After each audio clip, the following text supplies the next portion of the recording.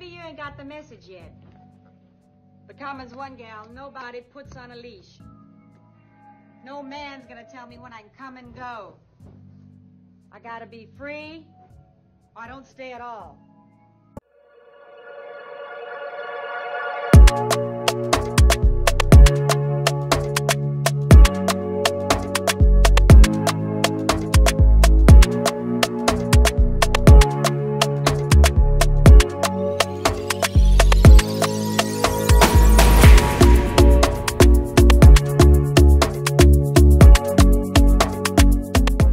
Hey Pretty Girl Club, so today's video I just wanted to talk about the misconceptions on dark femininity.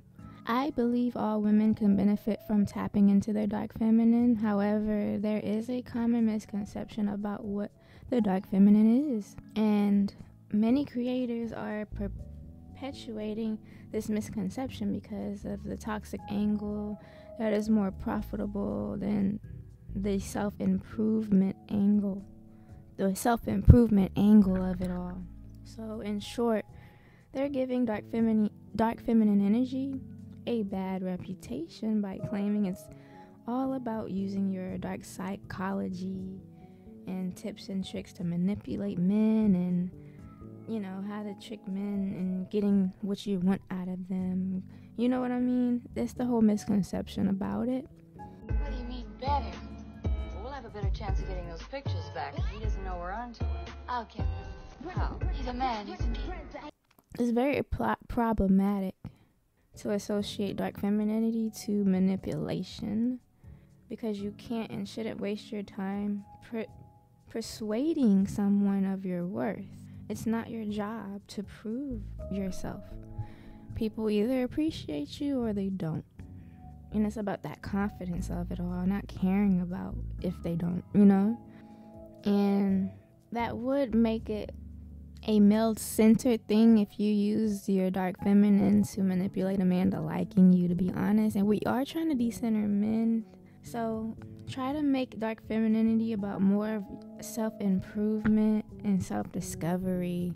Learn more about yourself and make it less about the male gaze and stuff like that, if you understand what I'm saying. Because dark femininity is an incredibly empowering tool. So I just wanted to clear up these misconceptions. So, it's not to play games with men and chase men and stuff like that, but it's more giving you your own power back as a woman. Because if we do use our dark femininity wrong, it can come across as toxic femininity, which is the equivalent to toxic masculinity, because of the mistakes that can be made on both sides.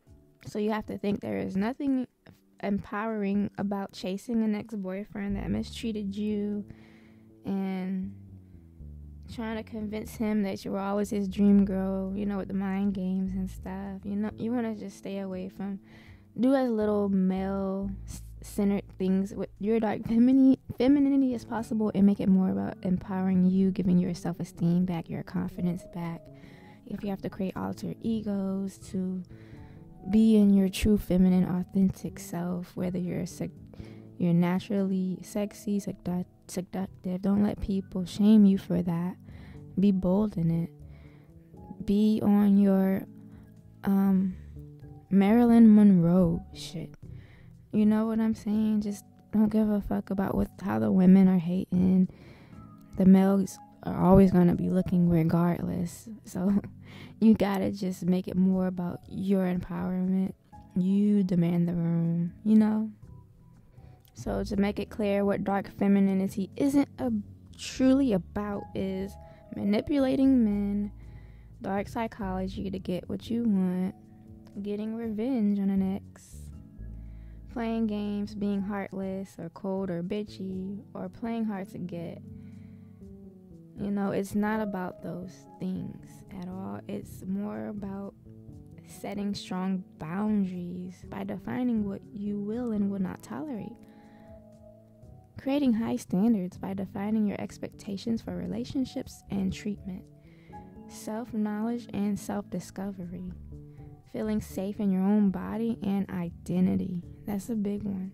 Becoming confident, accepting your body and yourself, doing shadow work, self-love and falling in love with yourself all over again, self-forgiveness, empowerment through authenticity, attuning to your divine feminine energy, embracing all aspects of your feminine.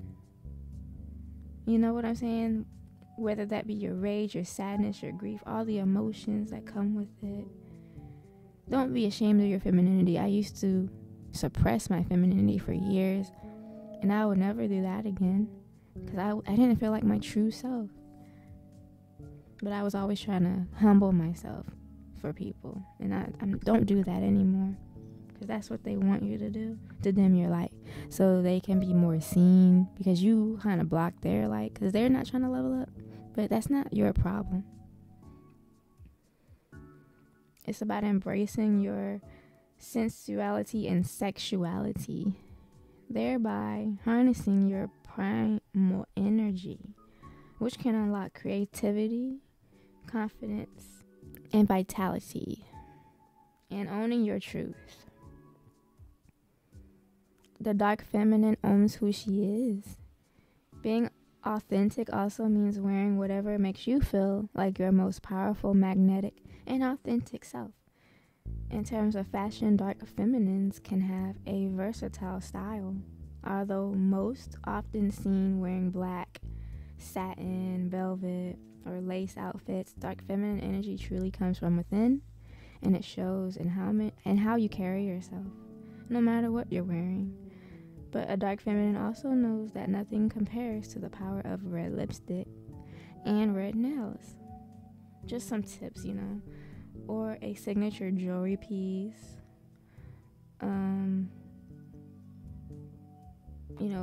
Adding accessories definitely adds to, it just creates contrast on you. It stands out. I don't know. Especially if you match it to your skin complexion. If you have a warm undertone, use gold jewelry. If you have a cool undertone, use silver. And trust me, it'll really make your skin stand out. But yeah, being dark, your dark feminine is just about owning your truth, yourself, being yourself unapologetically, being feminine unapologetically, and not caring about the basic Betty who's feeling some type of way, because you are carrying yourself like the Marilyn Monroe that you are. That's the best way I could put it. Or the Dorothy Dandridge that you are Marilyn Monroe. But yeah, this was a quick video on misconceptions about dark femininity and how to use it the right way, versus the wrong way. It's, don't make it more. The point of decentering men is make men like 10% of your life and make you like 90% of your life. Don't center your whole life around male attention. Use your dark femininity to empower yourself, and you will attract men anyway. You ain't got to worry about trying to get them to come to you, because they will come to you if you stand out and be bold and confident. Be yourself unapologetically. And that's all I have to say, and I hope you guys have a great day.